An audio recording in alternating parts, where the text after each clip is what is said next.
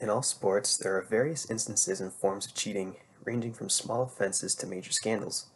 Formula One racing is no exception and has had some of the largest scandals of cheating in all of sports. Take, for example, the now infamous 2008 Singapore Grand Prix, now remembered as Crashgate. During the 2008 season, the Renault F1 team was experiencing somewhat of a down year, having not won a race up until that weekend. That would change, however, for Renault driver Fernando Alonso when on lap 14 of the race, his teammate Nelson Piquet Jr. crashed into the wall on the 17th turn, forcing a safety car to slow the race and to clean up the wreck. Having qualified 15th, this safety car forced the leaders to pit for new tires and fuel, allowing Alonso to easily inherit the lead as he had pitted a couple laps earlier. The crash was regarded at the time as an accident by both the Renault team, Piquet Jr., and the governing officials, the FIA. However, when Piquet Jr. was fired from the team late the next season and losing his racing spot, Piquet Jr. blew the whistle on his former team.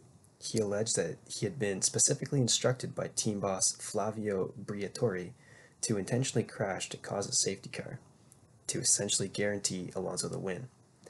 Later that year, Renault was eventually charged with conspiracy under the FIA rulebook, and as a result was disqualified from the current season and handed a 2-year ban. Ultimately, this ban was alleviated, allowing Renault to continue the race, although team boss Briatore was banned from the sport indefinitely, and engineering director Pat Simmons was banned for 5 years. A more recent example is from the 2019 season, where Ferrari's car, the SF90, was alleged to be illegal. Entering the season, Ferrari had seemingly gained a massive straight-line speed from a new, more powerful engine almost overnight, between the 12th race of the season and the 13th. This prompted rival team Red Bull to call for an investigation, as Ferrari would go on to score 6 consecutive pole positions and win 3 of the next 6 races.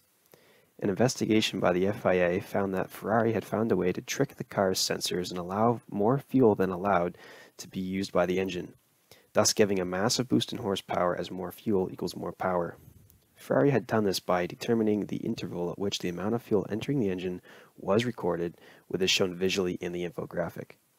The red area shows when the fuel flow is measured, as well as the maximum flow amount allowed.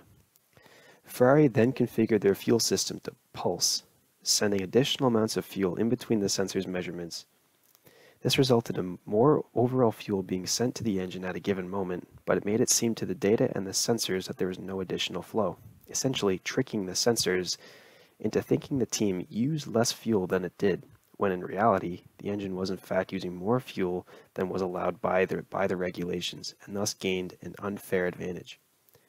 Ultimately, Ferrari was not punished, but instead made a secret deal with the FIA to stop what they were doing, if they revealed how they had tricked the system so other teams could not copy them. This lack of punishment greatly angered the other teams, although the FIA claimed to take no additional action against Ferrari in order to avoid, quote, complicated legal cases. Since this case, there have been other minor instances of cheating in F1, such as Racing Point copying another team's car, but for the time being, there are no current scandals.